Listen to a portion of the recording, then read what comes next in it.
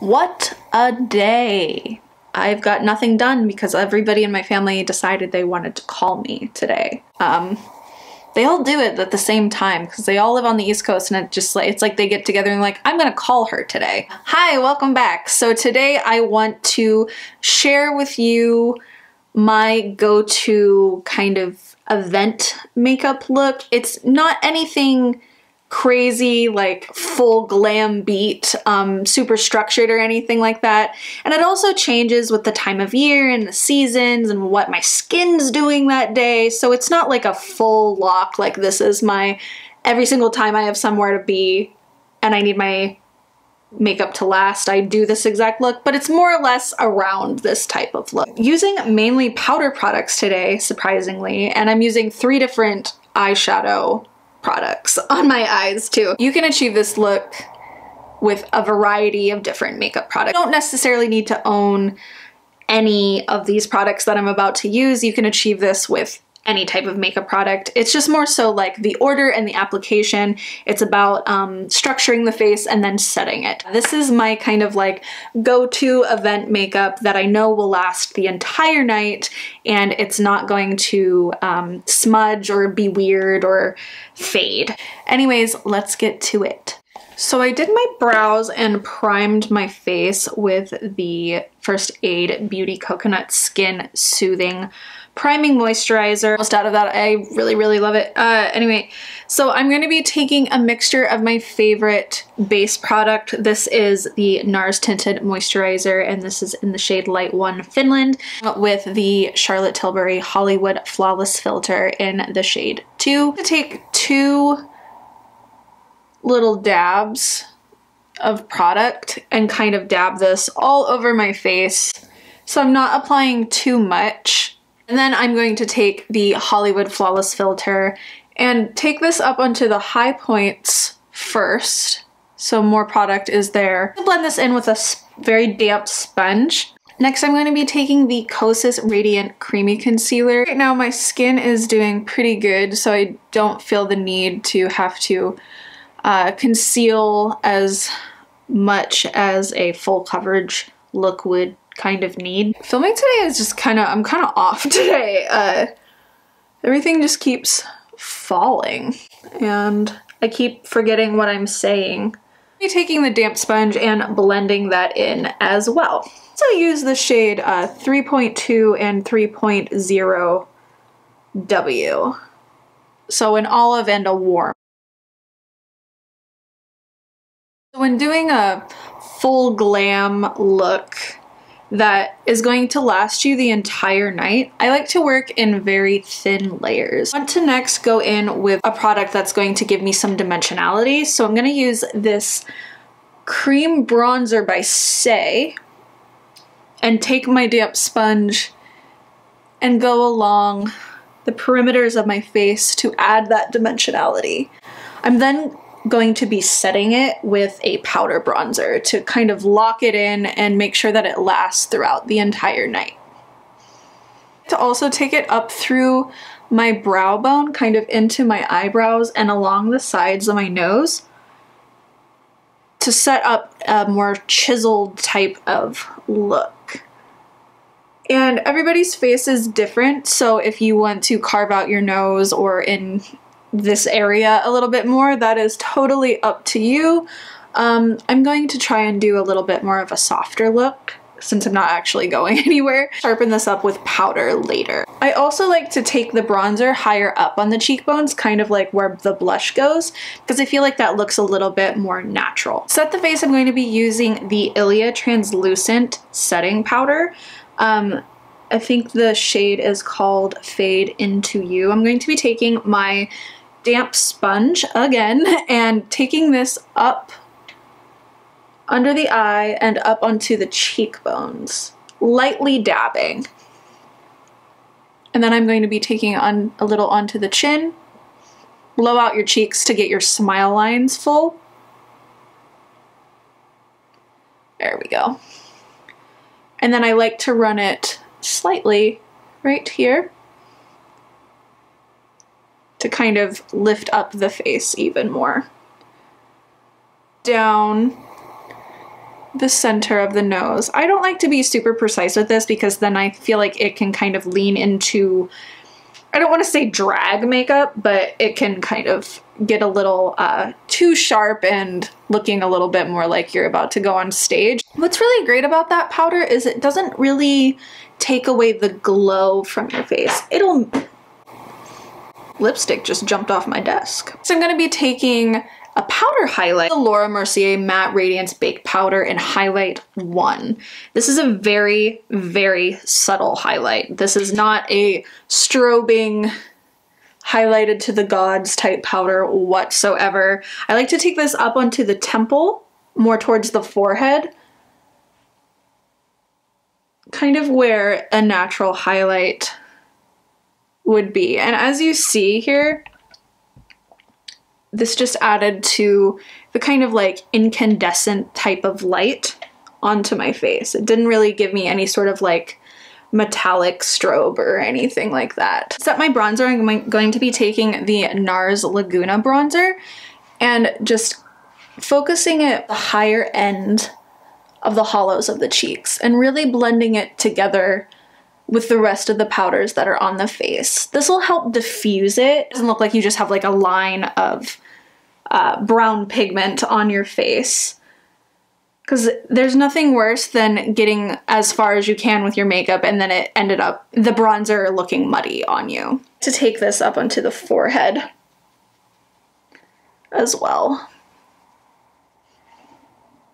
I'm going to be taking the Laura Mercier blush in the shade Fresco. This is a beautiful neutral brownie pinky nude and it's one of my favorite powder blushes ever, and it lasts so long on the cheeks. You don't have to worry about this fading at all. And I like to take this higher up, more onto the cheekbones where we focused the highlighter, and bringing it down to the center of the face. Taking a little bit up onto the forehead as well to kind of marry all of the pigments that we just put onto our face. Yeah, that looks very nice. Take my bangs down. Feel weird. Since I hate being on camera without anything on my lips, I'm going to take my NYX lip liner in the shade, what's this, Nude Beige? Yeah, in Nude Beige.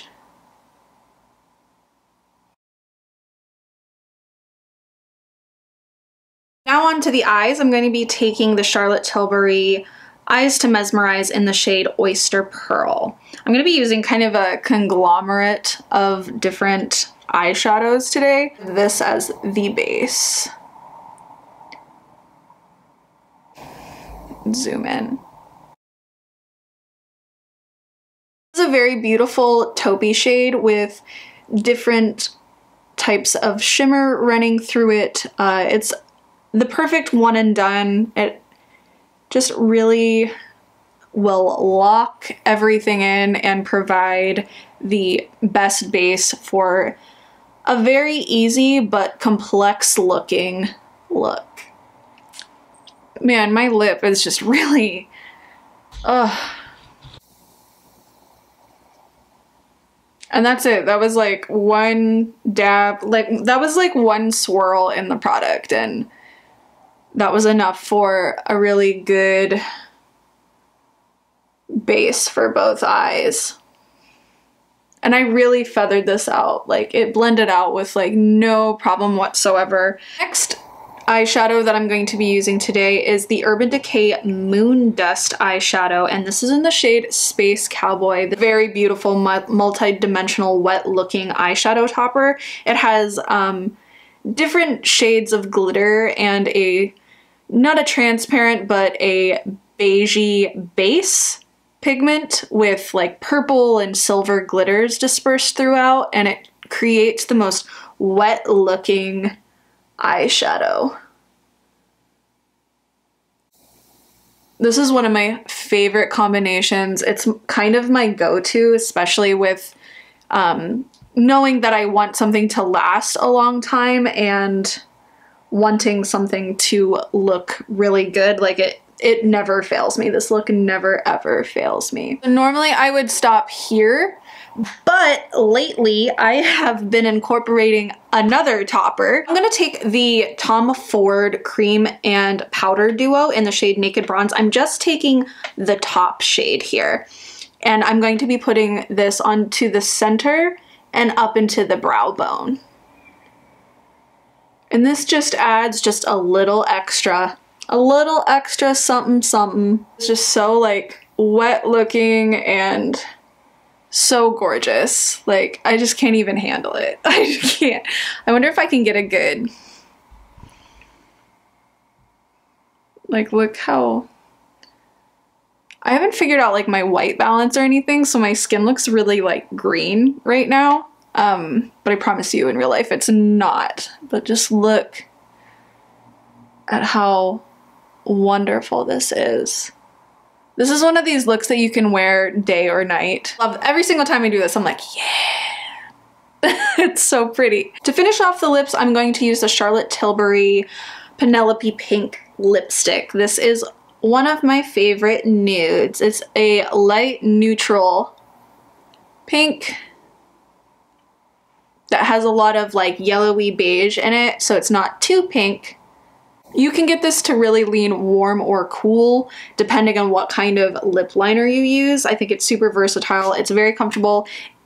I like to wear something that's going to last through eating and drinking, but also isn't drying and makes my lips get chapped throughout the night. I'm very susceptible to chapped lips, as you can see. And you can also see how opaque that is based on how it covered up my like very chapped lip. Yeah, so there is that. Just kind of dab it a little bit there. I don't know if my lighting is off today. Trying to decide if I want to go in with another highlight or if this is